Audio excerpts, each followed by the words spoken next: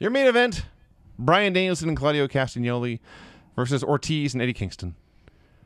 So it's funny because they spent several minutes at the start of this match with Danielson and Eddie just posing for the crowd to see who could get bigger cheers. And it was definitely split, and there was a lot of passion on both sides. I think Danielson was actually the favorite on this particular evening. But they just posed and posed and taunted and posed and appealed and posed and appealed and taunted and posed. And then they said, well, that's done, and they just beat the absolute holy hell out of each other. Yes, it started off as sports entertainment and then ended in a murder. It wasn't even that. It started off as cheerleading. That's fair. then you're correct about the murder. That's for sure. And eventually they cut Ortiz off so they could murder him. They're beating him up.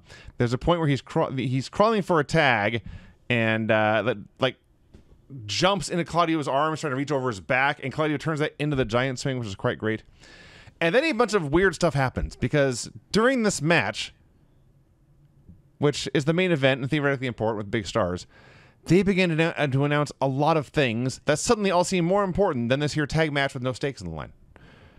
First of all, the rankings are returning. Oh, my God. Now, before I get to the rankings, I want to say that the other thing that happened is near the end, there was a big spot, an important turning point in the match, where Claudio illegally crotched Eddie on the ropes behind the referee's back, which directly led to the finish, I might add. And none of the announcers called any attention to it whatsoever because they were busy announcing Adam Copeland versus Minoru Suzuki, okay? Yeah. Listen, I requested we need to know more lineups in advance. I've been saying this forever. You know, no show should go off the air with no matches announced for the following week. But I do think that you should do what Raw and SmackDown do, which is before the main event, you list all the matches for the next week. And I don't know if this is why they stopped doing it, but you remember everyone used to make fun of like how Excalibur had to read, 74 matches in 60 seconds or whatever, and he would just like, go wild. Well, it was ridiculous that he had to do 70 matches in 60 seconds. It wasn't ridiculous that he had to read out 70 matches. So part of me thinks that people making fun of it led to Tony not doing it anymore. You need to announce your matches in advance for the television audience, for the people buying tickets, for the people that want to go to your show. They need to know what's coming up. And you need a specific segment in which you announce those matches. I think he was afraid that, I don't want people turning the channel, so let's 60 seconds. You got to list off all these matches, and it just became ridiculous. Let it breathe. No one's going to turn off the show if they like it. You've got to, whatever. So now they are announcing matches in advance, but they're doing it in the middle of matches. It's like they literally announced a match during a pivotal part of the match, which caused the announcers to not talk about what was happening in the match. So, yes, please announce matches in advance, not in the middle of matches, especially main event matches. They like to do this. They like to go, we just received word from Tony Khan. The 6-man elimination tag will be happening. I get it. You had to, like, in storyline, go to Tony and get it signed. Do that when you come back from a break, not in the middle of a match. Now, these fucking rankings. Do you know whose idea it was to get rid of the rankings? Tony's. Punk? I was told it was CM Punk. Okay. He talked Tony into getting rid of the rankings. Now, Phil and I have not seen eye to eye, apparently, on some things. The heck you say? But this fella is 100% right. Kudos to CM Punk. That was the right call. Perhaps he can come back, because I have no idea why we are going back to rankings. Because the thing with rankings was, I never liked the rankings in the first place.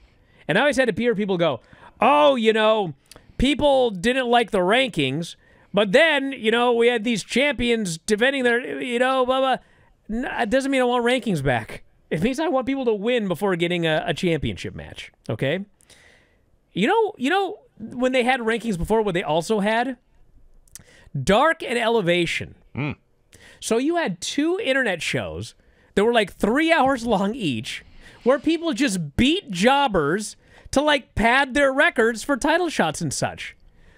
Both of those shows are gone. How in the world are you going to make rankings work now without those two shows to pad the rankings? I don't have any idea. Why are these coming back? Why? Not only that, my memory may be faulty here, but as I recall when they had rankings, there was the AEW World Championship and also the TNT Championship. And you had rankings for one title, and the other was basically an open door, open challenge policy. So that's fine. I believe now, right this second, January 21st, 2024, there is the AEW World title. There is the AEW International title. There is the TNT Championship.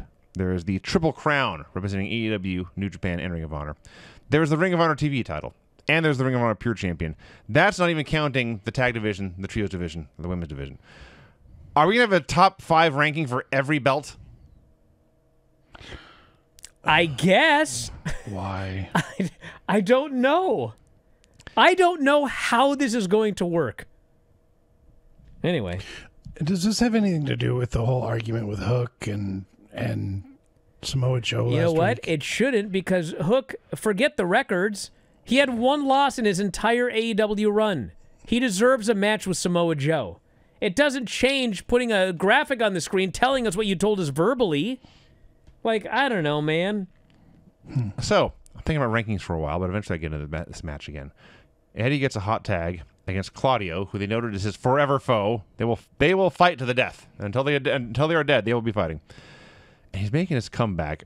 And there is a great point here where Claudio cuts off the comeback by slapping Eddie in the face very, very hard. Bam!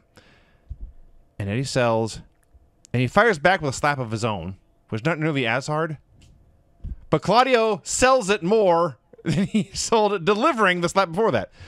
So now totally back into this match, and Ortiz is back, and he's in a lapel lock. He's fighting for his life, and Eddie's crawling to get to him, and Claudio's got him, and it's all super dramatic. And they say, oh, hey, Dynamite, we're getting Adam Copeland versus Minoru Suzuki. Now, I won't lie, I was not watching Dynamite live, or Collision live, so I knew this was going to happen. Didn't catch it totally off guard.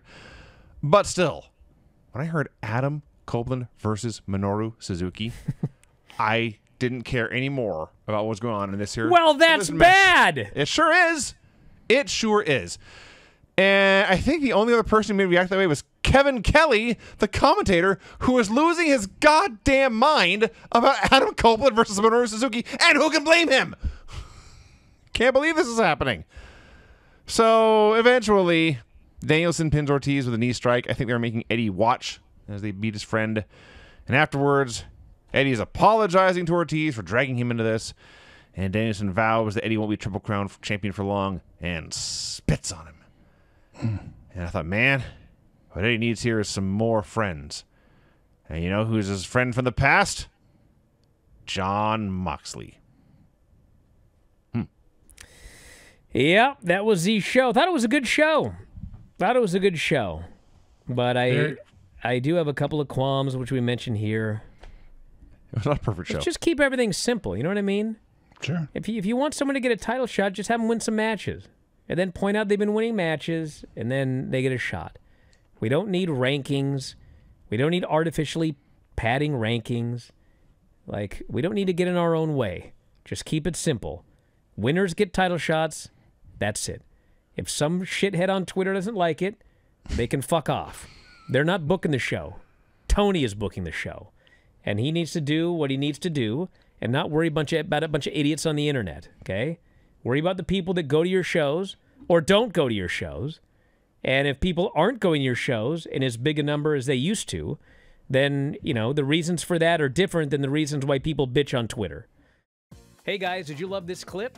If so, you should join our channel. Just hit the join button and you'll have full access to every single show that we do. Wrestling Observer Live, Wrestling Observer Radio, The Bryan Vinny Show, all of them in full HD, full length, plus archives of all of your favorite shows. Click join today and don't miss out.